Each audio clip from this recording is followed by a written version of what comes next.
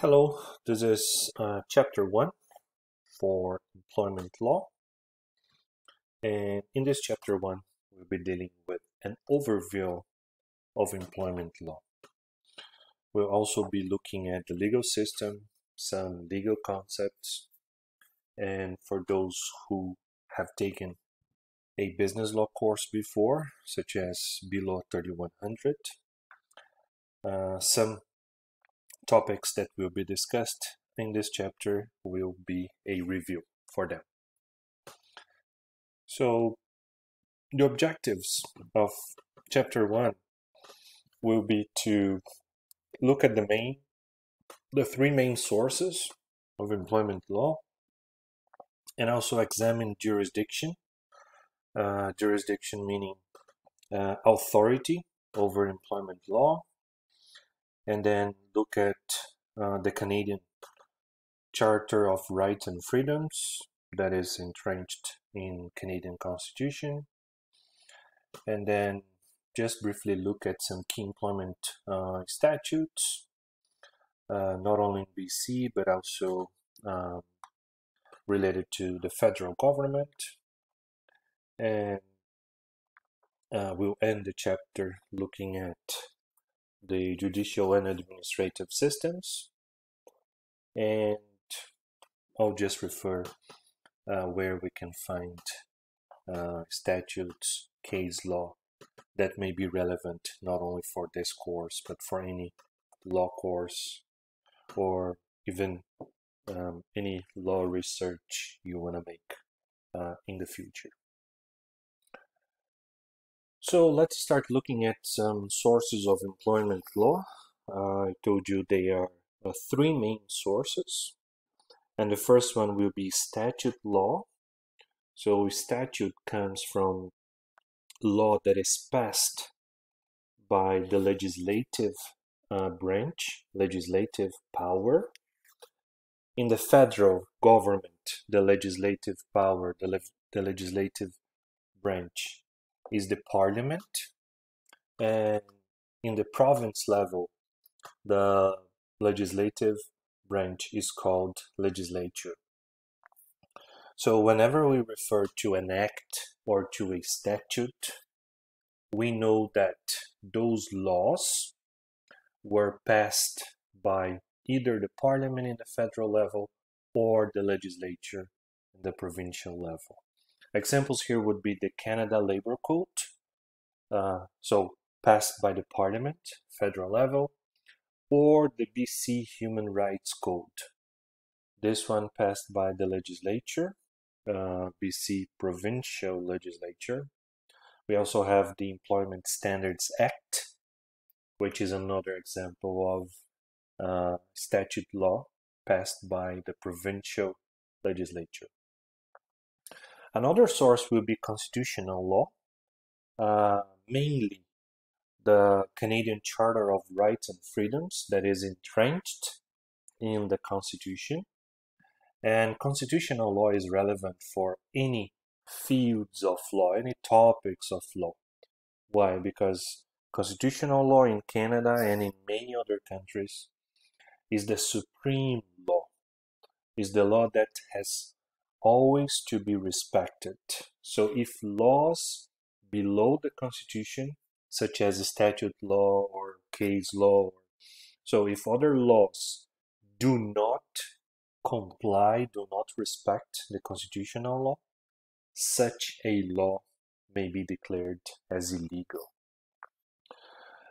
So we'll look briefly at some topics of the Canadian Charter of Rights because they are relevant for employment relationships. And the third source of employment law will be common law. And when I say common law, I'm referring to written decisions of the judges. So whenever judges make a written decision, that decision becomes law. Not all decisions, but most decisions. So whenever we are making a petition to court to claim a right that we believe we have. So we will write in our petition where our right comes from. Our right may come from any statute law, may also come from constitutional law, and may also come from past decisions, written decisions that dealt with a similar situation that we faced. So we want to refer such written decision to help solidify or justify our petition, our claim to that court, to that judge. So the three main sources here, again, statute law. This is written law. This is law that is passed by the legislative power, either parliament, federal level, or legislature, provincial level. We have the Constitution of Canada, and the Canadian Charter of Rights and Freedoms is entrenched, is within the Constitution of Canada. So they are also a source of law, and common law, which may also be understood as written decisions of judges or justices. And all of those will be detailed from now on. So very briefly, how is a statute law made? They are made via a public bill, meaning that the cabinet will send a bill, a proposal, a draft of a law, or a draft that they want to become law. They want it to be law. And this draft, when it is in the legislative power, either parliament or the legislature, they are called public bills. And then those bills, they will be read basically 3 times. So there will be the first reading, there will be a second reading, and then a third reading. Usually in the third reading, so after discussions, after changes that may have taken in either the first or second reading based on the discussions. In the third reading, there's usually a final vote. And then once it is voted and approved, it will only become law after the lieutenant governor signs that bill. So upon signature of the lieutenant governor, the approved bill then becomes a statute, then becomes an act, and becomes valid law. A law is usually valid from the day it is published in the governmental gazette, or if the law itself reads or determines a specific date, it will become valid. So if there's no date in the law itself, then it is valid from the date it is published in the government gazette. If there's a date, sometimes they say, oh, from this law comes into force on January 1st. So then it is only valid on and after January 1st.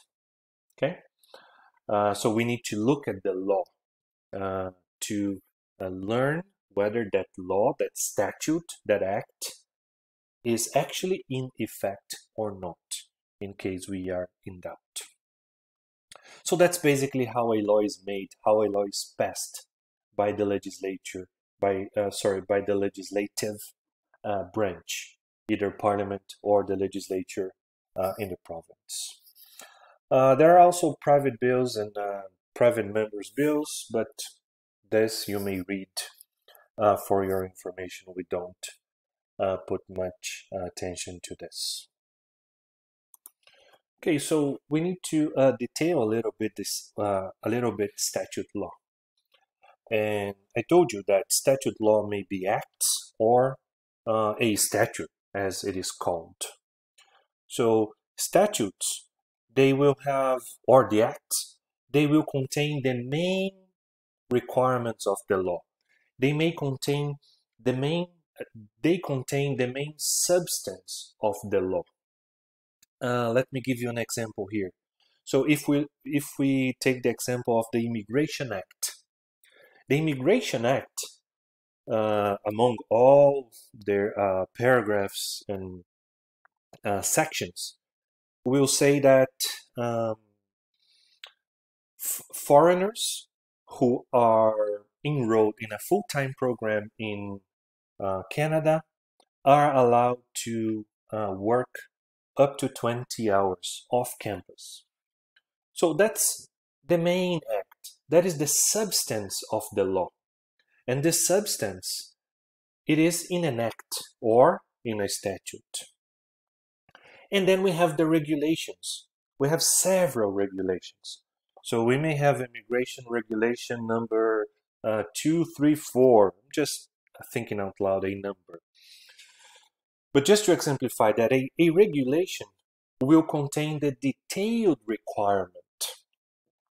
So a regulation will say, for example, how a foreign student that is enrolled in a full-time program can apply, if needed be, can apply for a work permit, for example.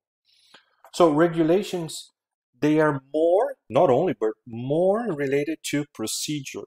They are more procedural law. Whereas statutes, or also acts, they are more substantive law. They talk more about the main rights, the main substance of the law. Another aspect is that statutes or acts, as just told you, they are passed by the parliament or the legislature. So there's the first, second, third reading. It takes some time. It costs not only time, but also discussions, debates, negotiations, etc.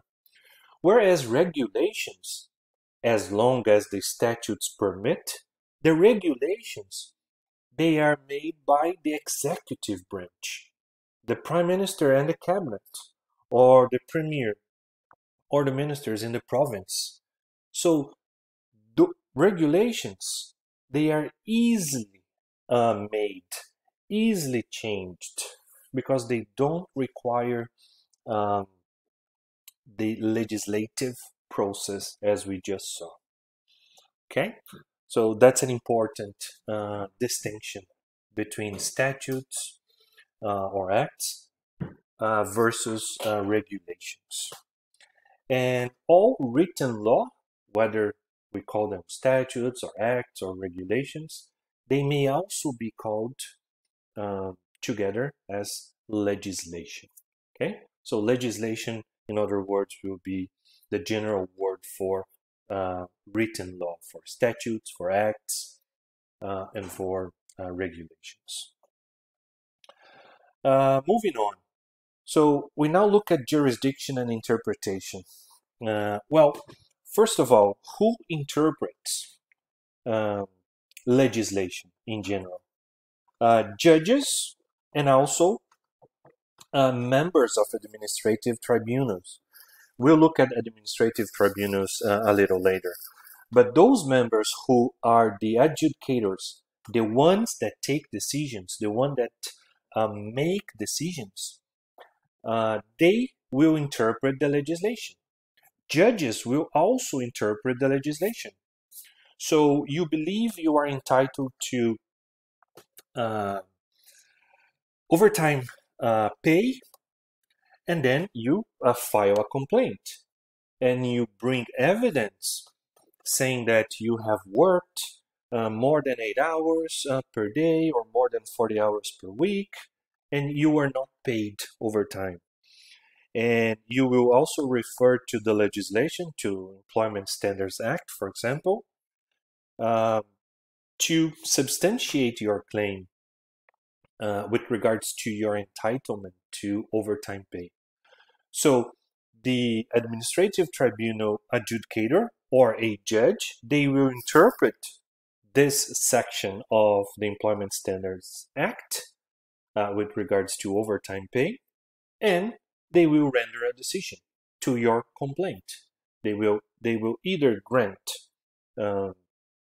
your complaint or they will deny your complaint. Okay, so those are the ones who interpret the legislation. They also interpret the Constitution. They also interpret written case law. So they will interpret all sources of law in any given situation. And they will be interpreting this legislation as per case-by-case basis. In terms of jurisdiction, what is jurisdiction? Jurisdiction should also be understood as authority. So who has authority to interpret the legislation, but also to render a decision? So if we file a lawsuit in court, the judge has the authority to interpret the legislation and to render a decision. If we file a complaint to an administrative tribunal, it will be the member, the adjudicator, or the decision maker of that administrative tribunal who will have authority, power to both interpret legislation and to render a decision. And this authority, where do we find who has authority, who has jurisdiction? So we will find it in the legislation.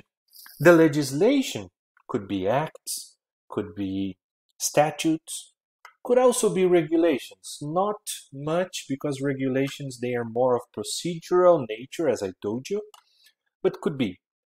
There could be circumstances, but mainly statutes and acts, they will give authority, power to a specific person, to a specific position, to interpret legislation and to render a decision. Okay, so for example, if you work in BC, if you work for a provincially regulated company, let's say you work for Tim Hortons, and you want to file a complaint. So because you work in BC, Tim Hortons is provincially regulated, and we'll see this in the future, who is provincially regulated, who is federally regulated. But let's consider, you are provincially regulated, you work in BC, so where do you file your complaint? Well, you will file your complaint in BC, in the employment branch or the employment tribunal in BC, because you are located here. And this is what the Employment Standards Act says. Employees working in BC will file their complaint in BC. Okay, so this is jurisdiction. It is the authority. Who has authority? What tribunal or court has authority, has power to receive your complaint or your lawsuit and then render a decision by interpreting the legislation, case law, etc. And sometimes several statutes will apply to a single situation. So there may be a case in which let's say federal statute applies, and also a provincial statute applies as well. Could be cases related to employment and human rights, or employment and privacy. So those are just two random examples, but there may be circumstances in which we would need to look at different statutes to learn who has jurisdiction, in other words, where to file either a complaint or the lawsuit, and who will have the power, the authority to render that decision. Moving on, we look at some rules for interpretation. So how do those people interpret the legislation, either the judges or the decision makers in administrative tribunals. So one way is using the mischief rule if they need to. And the mischief rule talks about the problem that the statute originally intended to address.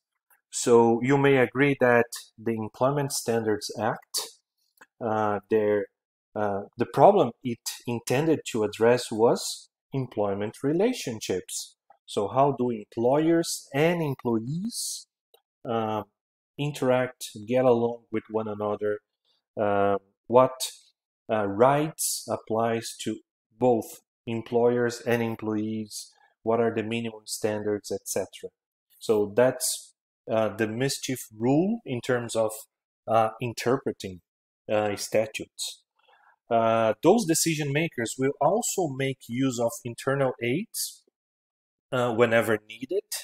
So they may look at the statute itself, at the preamble of the statute, and see what the preamble says.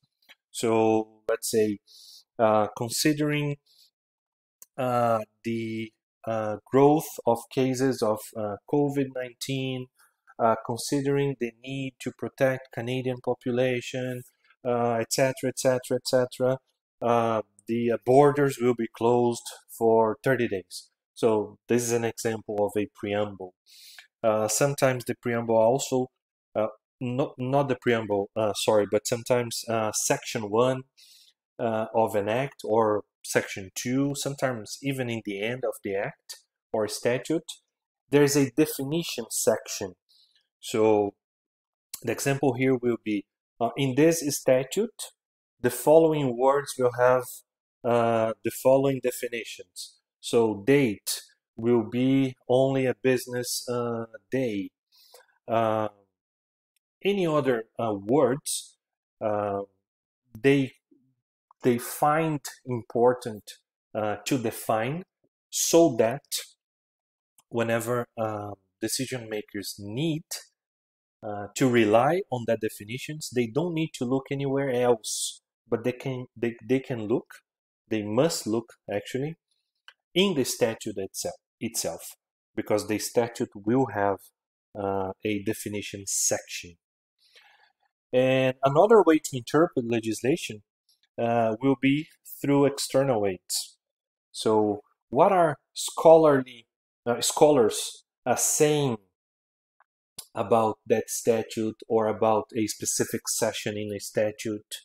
There may be research, there may be people who have been studying that topic for a long time, so those PhDs, etc. So whenever needed, decision makers may also make use of scholarly articles and even dictionaries.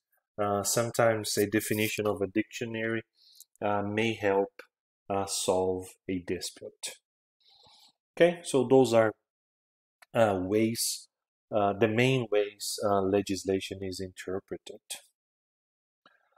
Moving on, so we look at a little bit of the structure, how Canada is structured. So Canada became independent in 1867 due to the Constitution Act of 1867. At that time, it was called the BNAA, the British North America Act, but it is currently called the Constitution Act of 1867. So in that act, Canada was formed with a federal government, a central government, plus several provinces with provincial government as well. So in other words, there was provinces in Canada, they joined together to make a country, and they surrendered part of their power. So there was a partial power surrender to the federal government. What I mean here is, let me give you this example. Criminal law in essence can only be passed by the federal government. So provinces, they said, okay, we agree not to deal with criminal law. What is a crime, what is not a crime, will be under the federal government responsibility. Whereas healthcare was determined to be an exclusive power of the provincial government. So the provincial government said, well, but we want to keep our exclusive power for healthcare, for example. There are other fields, other topics that are either under the exclusive power of the federal government or the provincial government. But I just exemplified those two to help explain how Canada was formed. So Canada was formed as a country, so it has a central government, a federal government. The federal government has some exclusive powers, but Canada is a number of provinces put together in which some power was kept exclusive of the provinces. Okay, so provinces also have their exclusive power.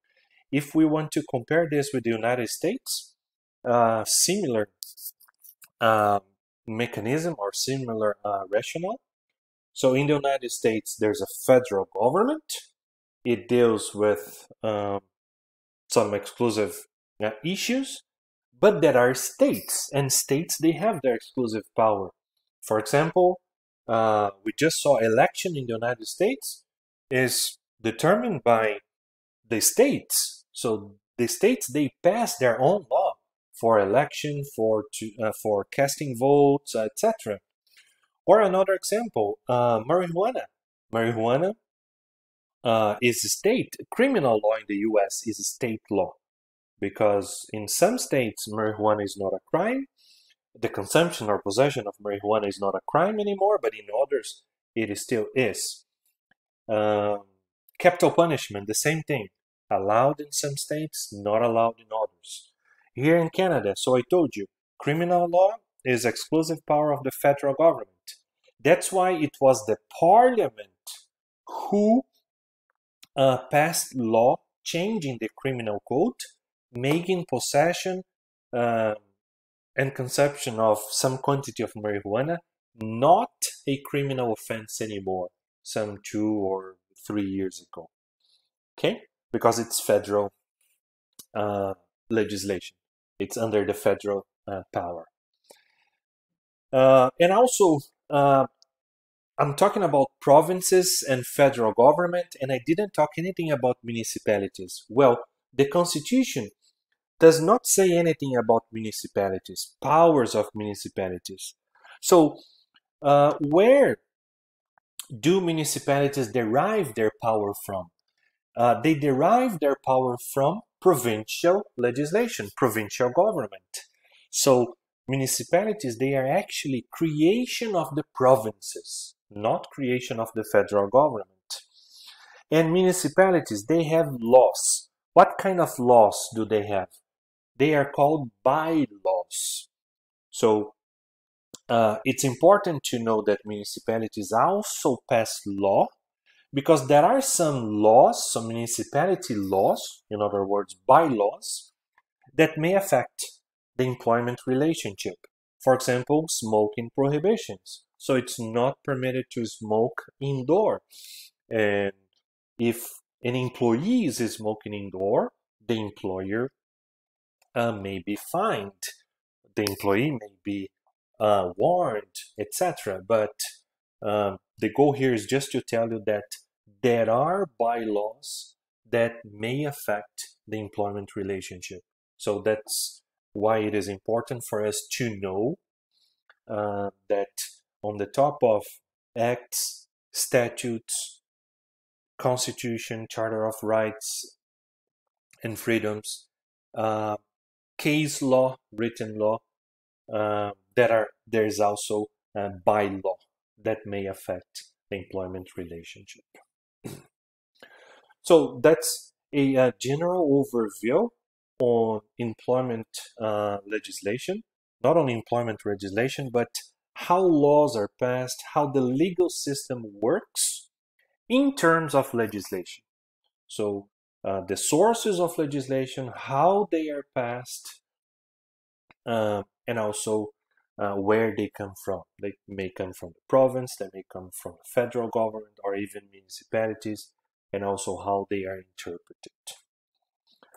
So some key employment statutes, and we will be discussing all of them, not in details, but we will be discussing them, parts of them, sections of those statutes throughout the course. So the Employment Standards Act, it is an act that deals with standards in employment legislation. It is there where we get the minimum wage, hours of work, vacation, leave, etc. We have the Human Rights Code, so dealing with human rights situations, abuses, infringements. Labor Relations Code, we'll also touch upon this a little while when we discussed on unionized workplaces. And then in terms of protection of health and safety, we have the Occupational Health and Safety Regulation, very important for us. We'll have a specific chapter on it. Another chapter on the Workers' Compensation Act. So the priority is to avoid any health or safety issues. However, even though there may be a lot of work to avoid, bad situations may happen. So in case they happen, either both the employer and the employee may rely on the workers' compensation. And also we'll look at the Personal Information Protection Act, because as you know already, privacy is a very important topic, not only in employment relationships, but in this new world where Google knows where we are, Apple knows what we did, what we are listening to. So in this digital world, privacy has become very, very important. So we'll also be looking at privacy, even though we'll be focusing on employment relationships when we do so.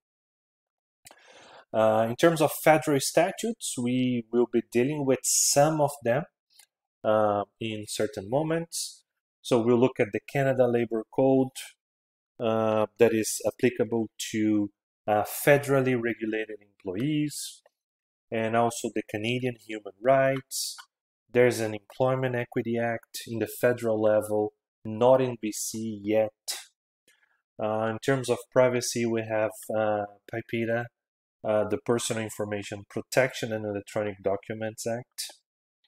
And then Canada Pension Plan, so CPP, we have it deducted in all our pay stubs, and also EI, Employment Insurance Act. So we'll be dealing with all this legislation throughout the course.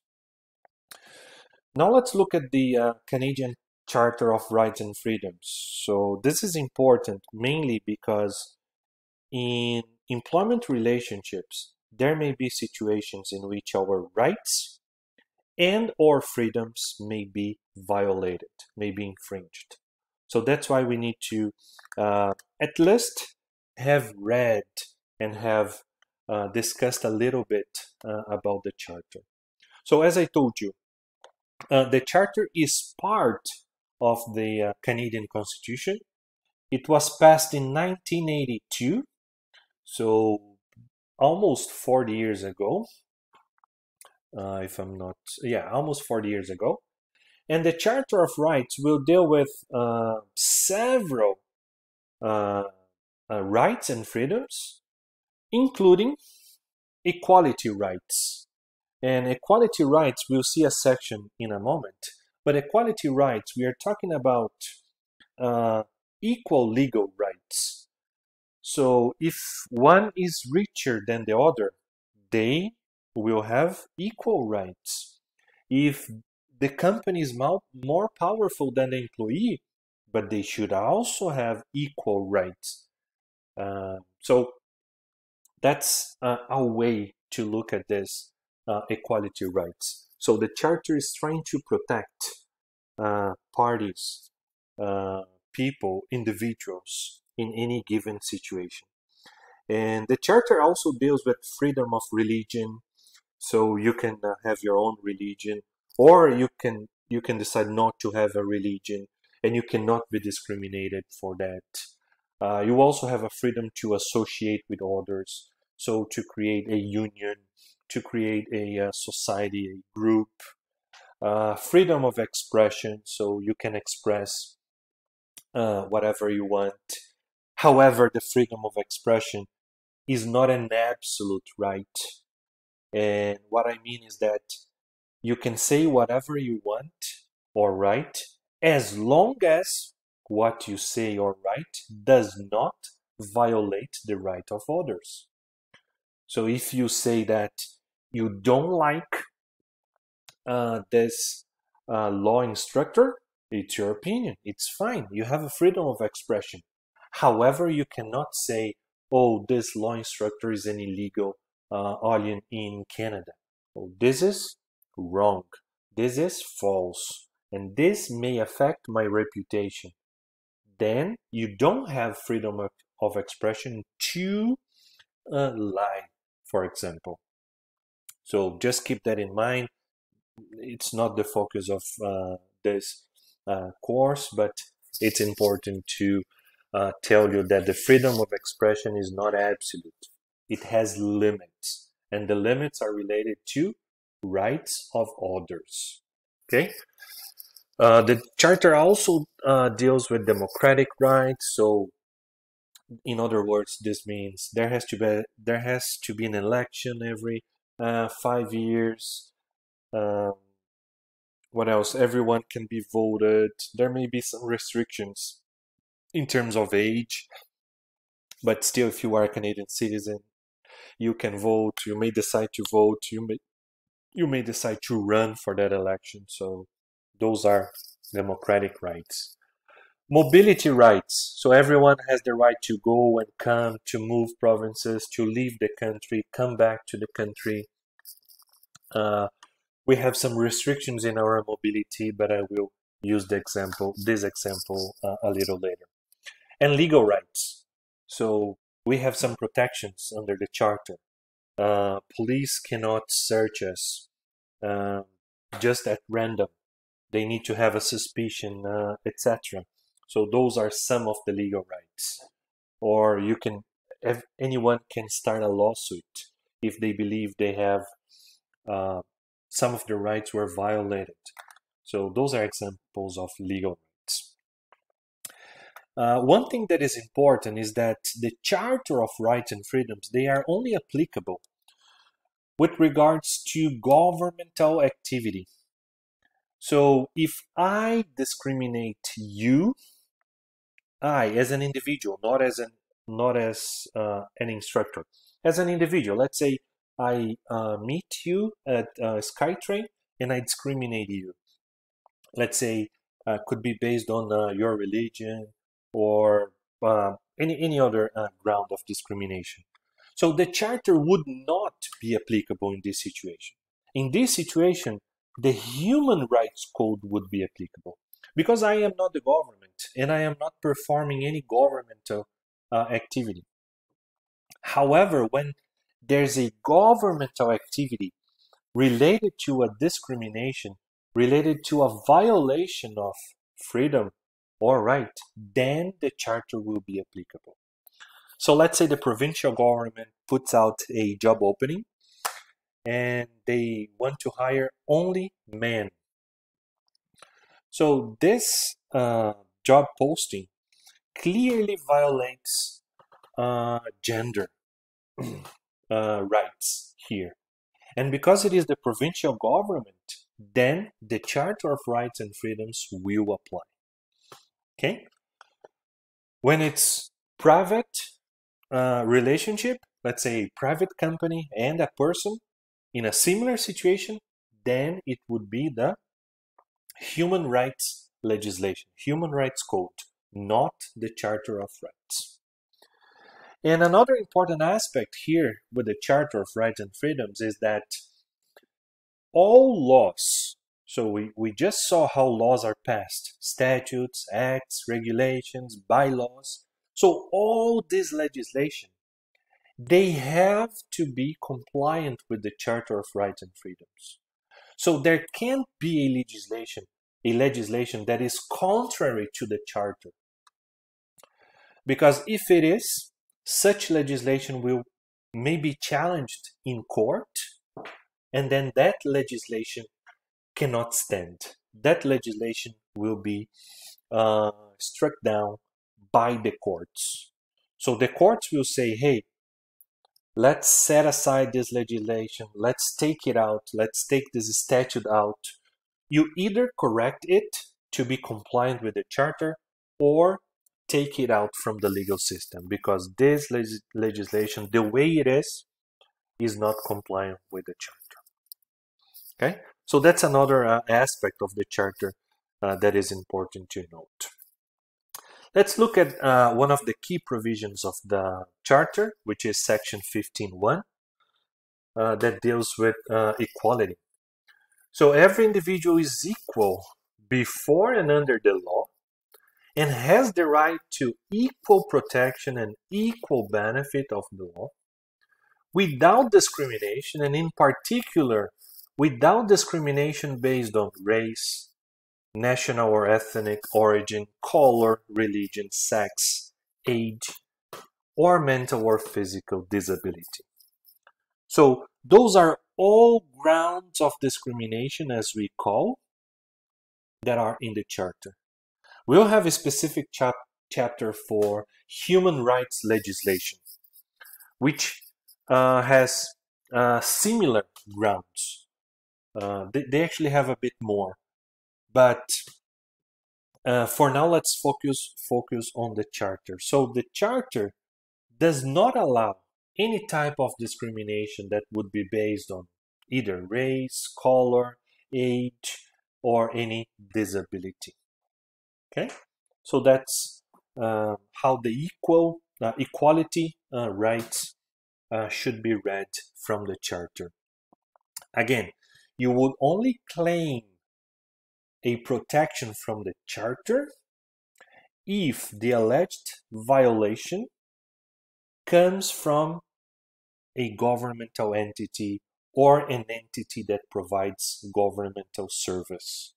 Because, as I said before, the application of the Charter requires an element of government activity. Okay? For private activity, then we will rely on the human rights code or legislation.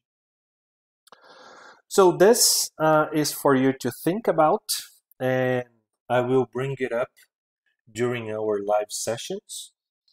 I want you to think about this question here based on this situation. So there's an omission of sexual orientation in the legislation. And do you think this omission means a violation of the Charter? And if it is a violation, do you think this act would be unconstitutional, would be not valid? So think about this, and we will be discussing this in our live session. So what is the Charter's effect on employment law? The effect will be that any employment law that is allegedly violating or infringing on our Charter rights and freedoms, they may be challenged in court. So we go to court and we say, hey, judge, this law is violating one or several of our Charter rights or freedoms. So will you please strike it down? Will you please take it out from the legal system? So The example here is this case M versus H, in which a spouse was discriminated because the couple was same-sex partners. So in that law, a spouse would only refer to hetero or different gender partners, not same sex, or different sex partners, not same sex partners. And then the court declared it to be illegal because it violated the equality right for sex, as we just saw. There are specific situations, however, in which the government is allowed to violate some of our rights and freedoms. But this will be the exception, because the general rule is that our rights and freedoms from the Charter, they have to be protected, they have to be maintained. So whenever they are violated, they can only be under the exception nature. So Section 1 of the Charter says that an infringement is possible only when it's reasonable in a free and democratic society. So there's this famous case R versus Oakes. And by the way, when I'm referring to case, I am actually referring to one of the sources of law we saw in the very beginning. Common law based on written decisions of judges. So those cases, they are now used as source of law. So in M versus H, anyone who faces a discrimination because they are in a same-sex relationship, they can refer to this case and challenge such discrimination. In this other case, R versus Oakes, the Supreme Court determined that when there's a governmental objective that is pressing and substantial, and that the means the government has chosen are proportional, and yet the means are also connected to the objective, they also impair as little as possible, and the benefits of such violation or infringement outweigh the harmful effects, then such violation or infringement may stand. So what is a current example for this? A current example is, let's come back here. I told you that we have, under the Charter, protection for mobility rights.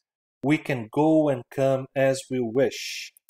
However, if you are in BC now, we have a restriction order. We cannot go to other people's houses, nor can we receive guests in our house. Oh, here we have an example of an order that is violating our charter rights. You may disagree with me, but I believe because of COVID-19, the spread is so fast, the seriousness of the disease, etc., I believe, but that's a personal conclusion, that this infringement is reasonable in a free and democratic society, because this limit is not forever. It was initially for 2 weeks, last November, and then it became longer until coming Friday, January 8th. It may be extended a little or even more, but it will not be forever. And the benefits, in principle, seem to outweigh the harmful effects. Okay? In any event, as I told you, this is my opinion, but in any event, anyone who feels affected by this order in a negative way could challenge this order.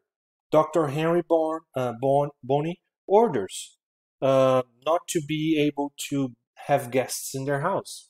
So they could challenge this in court, saying that this violates, infringes their right, their mobility rights under the charter.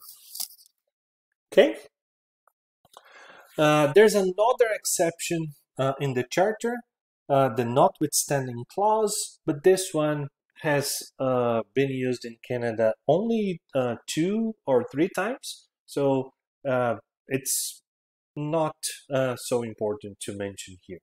What is important for us is to mention the exception of Section 1, this reasonable limit in a free and democratic society, because this has been used by governments a lot, as the health order I have just mentioned. So now we look at common law as the third source.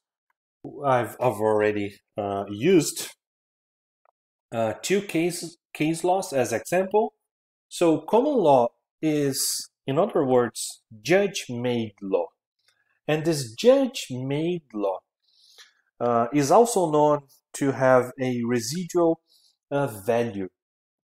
Well, statute law is what is going to be interpreted, and while interpreting statute law legislation, judges will render decisions.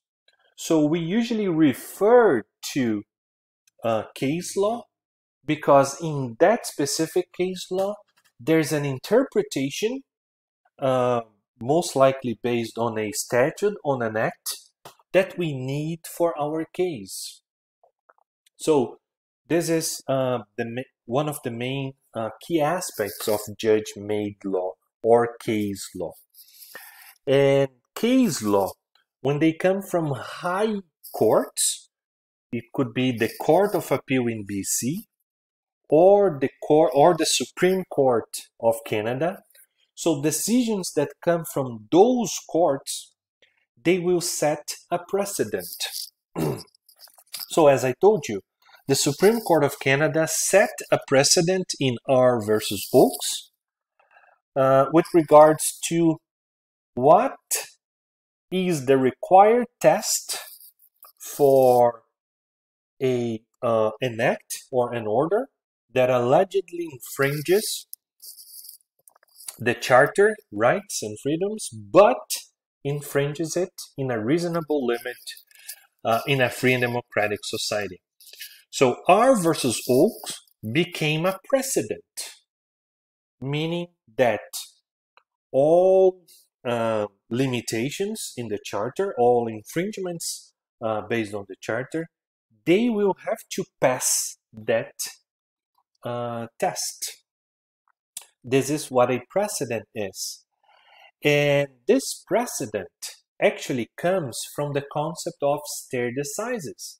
Stare decisis is a Latin expression that means binding precedent. Binding precedent means that a precedent, in other words, a past case, is binding on some judges, on some courts. So, what I told you a minute ago, decisions from the appeal court, not all, but some of them, and decisions from the Supreme Court of Canada, all the decisions, they set a precedent. And those precedents, they become binding on judges from lower courts. Let me give you an example. About 10 years, I think it's about 10 or a little bit more, but let's say 10 years ago, the Supreme Court of Canada decided that same-sex marriage was legal. That decision was made by the Supreme Court of Canada. And this is a binding precedent. All judges, all over Canada, they have to apply this interpretation, this understanding, even if they disagree. But because this decision comes from the highest court in Canada, it is binding on other courts. So we have this binding precedent based on the stare decisis principle. We also have precedents that are only persuasive. They are not binding. So if a precedent is only persuasive, the judge may decide to use it or not. So based on the facts, the judge may say, well, we are in Canada, but there's this decision in Australia that is applicable here in this given situation. I'm not bound by this decision, but this decision persuaded me that it gives me a fair judgment, a fair interpretation for my given case.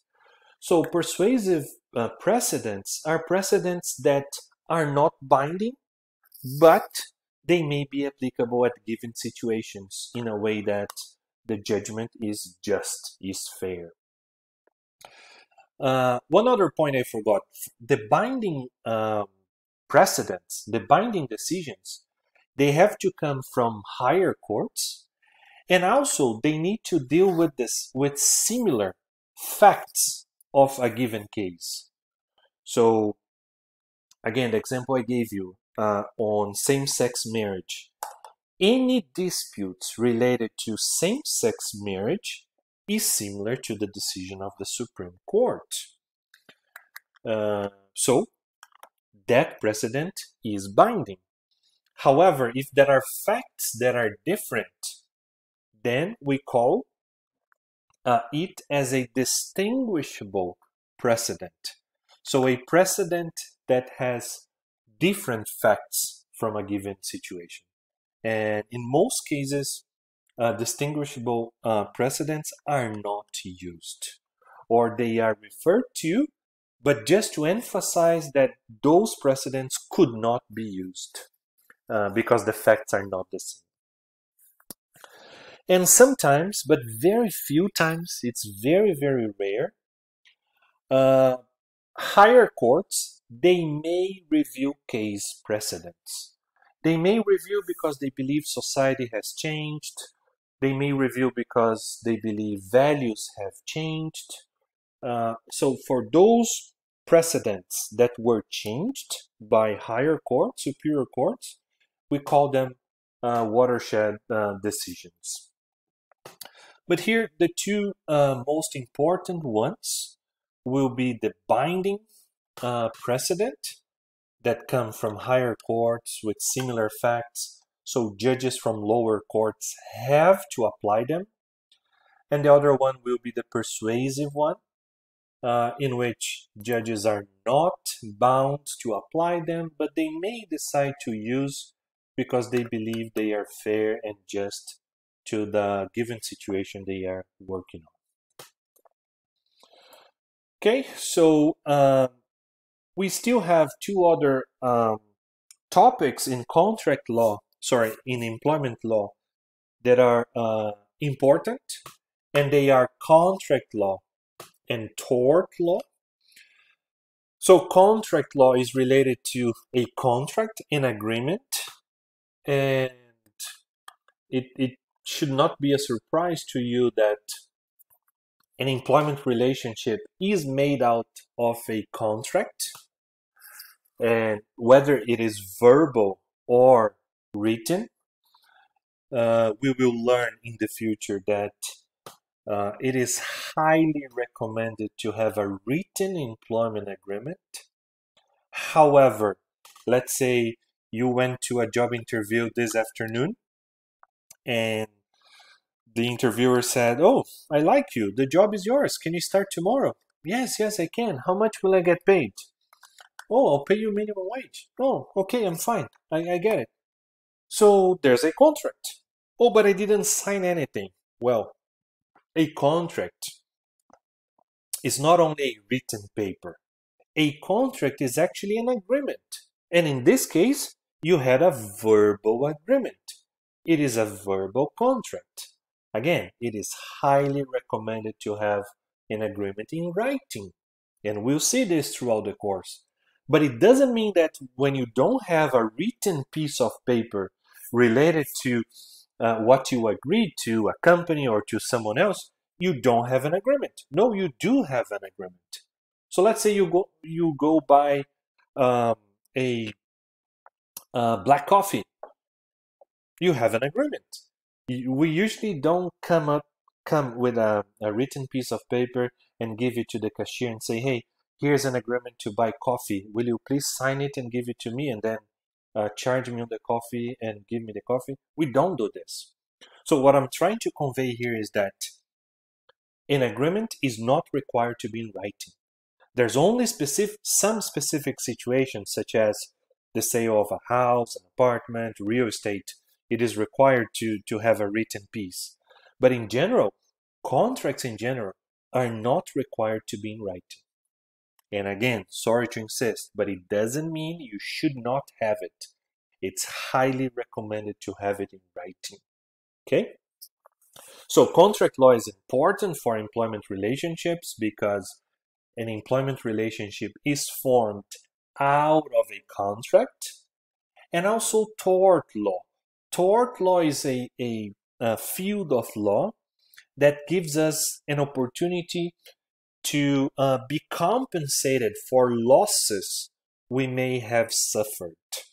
So examples of a tortious act will be defamation, or even an assault or negligence. So those are situations, even in an employment situation, you may suffer defamation. So either your boss or other co-workers, they may publish false statements about yourself. And you are not going to sue under employment law. You will sue under tort law, because tort law is the field of law that deals with those civil wrongs, those acts that allegedly cause harm to others. Sorry, not harm, but loss to others, and such loss has to be compensated. Okay, so we'll be dealing with those two areas as well as we move through the course. And now we look at the court system in Canada. So the way you have to understand the court system, I'm gonna share another page here with you. You should have this. Let me just adjust here. You should have this as a handout. And in that slide, you have the explanation in words. So the Supreme Court of Canada is the highest court in the country. In other words, all decisions from the Supreme Court of Canada will become a binding precedent. So all judges all over the country will have to follow precedents that are set by the Supreme Court of Canada. And then I will not focus on the military courts, not in the federal courts either. I want to call our attention here for the provincial courts. So I'm not sure I can draw here. No, I don't think I can draw. But the way you should look is that all provinces will have a system like this. They will have the Court of Appeal of a province. So the Court of Appeal of each province will be the highest court within that province. And then they will have a superior court and a provincial court. So those are lower than the Court of Appeal. So let me say this again. Supreme Court of Canada is the highest court in the country, and then within each province there will be a Court of Appeal of that province. So we have the Court of Appeal of BC,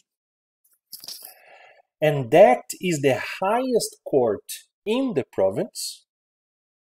And then we have two lower courts. One will be the Superior Court, and the other the Provincial Court. In BC, the superior court is called the BC Supreme Court, but please do not confuse this one with the Supreme Court of Canada. They are different. Okay, so the Supreme Court of BC is the superior court in BC, but the superior court is still lower than the Court of Appeal because the Court of Appeal is the highest one. And the provincial court is the lowest level. And we also have administrative tribunals. Why do we have administrative tribunals? Well, the parliament or the legislature, they decided that some topics of law, some issues, would be better dealt with by specialized tribunals rather than the court system. So for employment, which is our case, there's an administrative tribunal. So whenever we have employment issues, we file a complaint in the employment branch. We do not file a lawsuit. Another example is human rights. There's the Human Rights Tribunal. So whenever we have an issue with discrimination, for example, we will file a complaint with the administrative tribunal, the Human Rights Tribunal. Whereas if you are involved in a criminal issue, family issue, civil issue, then you are going to use the court system. Okay? Some decisions from the administrative tribunals, they may be reviewed by the courts, but only some. Okay? I will detail this as we move forward with the course. So now coming back to the slide, I told you that the Supreme Court of Canada is the highest court in the country. And then within each province, the highest court will be the Court of Appeal. And then lower than the Court of Appeal will be the Superior Court. In BC, this court is called the BC Supreme Court. And then lower than the Superior Court, we have the Provincial Court.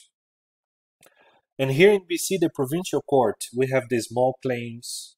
So if you have issues up to $35,000, you use the small claims, you don't need to hire a lawyer. So the procedure is easier, is smoother. Also for less serious offenses, criminal offenses. The jurisdiction, the authority is with the Provincial Court, not with the Superior Court. The Superior Court will deal with most serious criminal offenses, with situations in which the monetary amount is over $35,000 and others. Okay? And then we have the administrative tribunals. As I told you, most employment statutes, they will be administered by those administrative tribunals. We can also call boards, so specialized boards. And they will be the ones interpreting and enforcing the statutes. They will be the ones making decisions as well. So we'll see this in more details and also in application, in real application, as we move through the course. But it's very important to understand the court system because you understand how the law works, how the law is applied, and now you understand where the law will be applied with the court system. By the way, the administrative tribunals, they are not part of the court system. They are part of the executive body, but the statutes that determine them give them authority to interpret and also render decisions. So the last slide is just related to how we locate employment laws. So for federal law, we should go to this Department of Justice website. There's also CanLII. CanLII will have the vast majority, if not all, case law in Canada. We could also go to the bclaws.ca for BC legislation. And even though our textbook has Alberta and BC employment laws, we'll be focusing only on BC laws when we talk about provinces, not Alberta. Okay? And we can also locate employment law in other textbooks, also in newsletters. There are newsletter services, etc. Articles, we can Google, etc. So that's the end of chapter 1, this overview of employment law. And we'll be back with chapter 2. Thank you.